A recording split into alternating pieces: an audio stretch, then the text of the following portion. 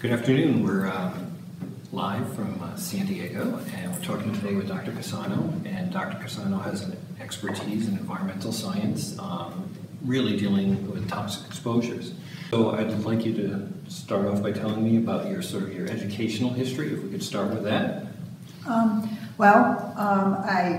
went to college up in Westchester and then did graduate work in human genetics at Columbia, and then decided at that point I had a choice of where to go to medical school, and I decided to do the Uniform Services University for the Health Sciences, which is a medical school for all of the, not only the armed forces, but also the Coast Guard and the Public Health Service.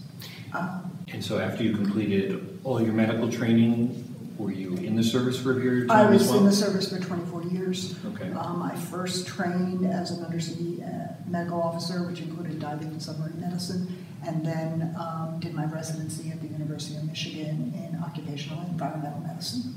Okay. So I'd like to sort of focus on the, obviously, occupational environmental medicine, because a lot of our servicemen and women have been exposed to things depending on which period of war we're talking about, correct? Mm-hmm. So if I could transition to sort of one of the current issues that we're facing with some of our clients are those who are exposed to burn pits and some of the disabilities that are related to those burn pits. And right now there's no presumptions for burn pit cases. Exactly. So how would you go into doing an analysis of medical opinion, if you will, for someone who's exposed to a burn pit? What are the factors you're going to look at? Because I'm guessing you don't have real-time air samples, for example. Well, there is some sampling data that the DoD did. They did it, spot testing. Mm-hmm. There's some question about whether the burn pits were actually functioning when they were testing, or whether they were testing upwind or downwind or whatever. But you can at least get an idea of what kind of chemicals mm-hmm. Were being thrown into the atmosphere there. And then you have to listen to the individual service members about what their experiences were. I've had veterans who have said, yeah, we had little space air conditioners, and we had to change the filter just about every other day because it would get clogged. There was soot everywhere. When I would come back from running, I would have black soot in my nose. Mm-hmm. And then you have to look at where they worked, the proximity to the burn pit. You have to look at where they lived and the proximity to the burn pit. And then you have to do that same literature review of, okay, it says that there were, for instance, there were dioxins that were present in the atmosphere around the burn pits.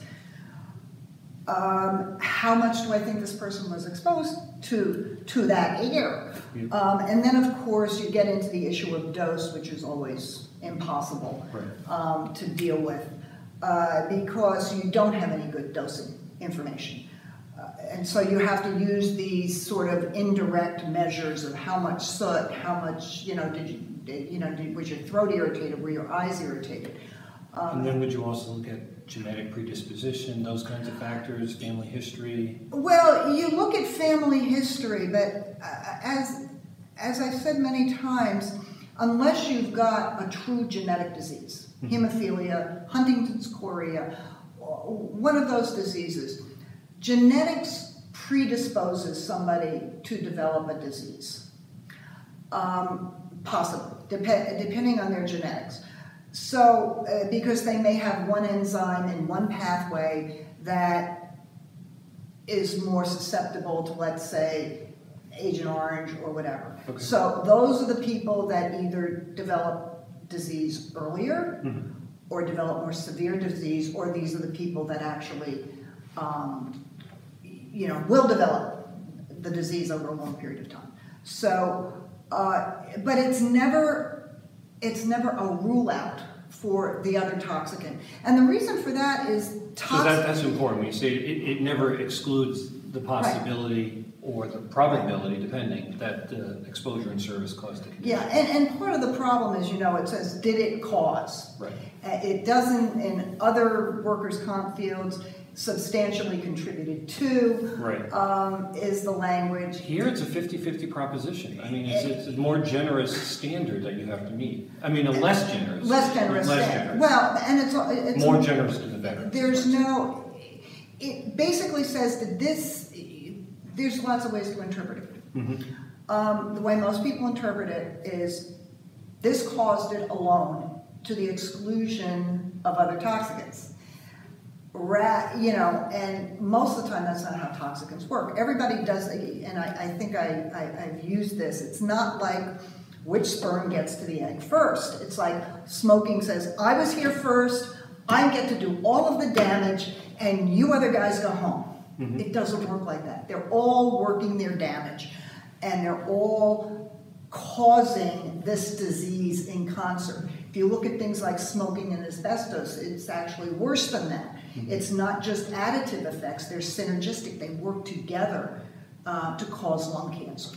The last thing I wanted to say is talk about latency periods, if that's the right way to characterize these, because these veterans in Vietnam served many, many years ago, and they're still developing these cancers decades later. Mm-hmm.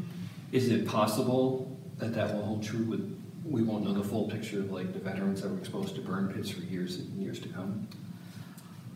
Or is the science getting better so you can learn faster? I guess that's really what I think. There's no way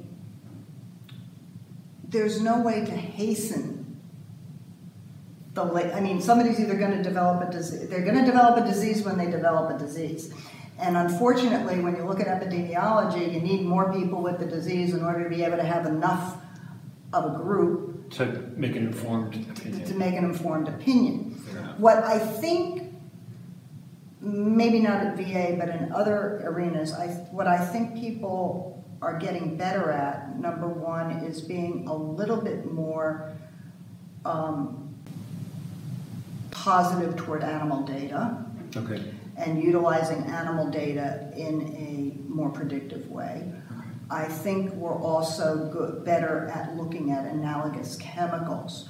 And so you look at PCBs versus dioxins. PCBs and dioxins are on a sort of a continuum. Okay. PCBs are not a dioxin, they're considered a dioxin-like compound, but they are a halogenated, they're a halogenated hydrocarbon product that has a phenyl diphenyl group. And so they're very similar in their effect. Okay. PCBs do have additional effects because of some of the other moieties on it than some of the dioxins do, but definitely TCDD, which was the contaminant in 2,4,5-T, right, is the most potent dioxin out there. Okay, and that was part of the Agent Orange. That was part of the Agent Orange thing. But all of them, 2,4,5-T is now banned. 2,4-D is not, right, but probably will be, because they all have similar effects. It's just how potent they are as a toxicant. Is there anything else you'd like to share before we finish up today?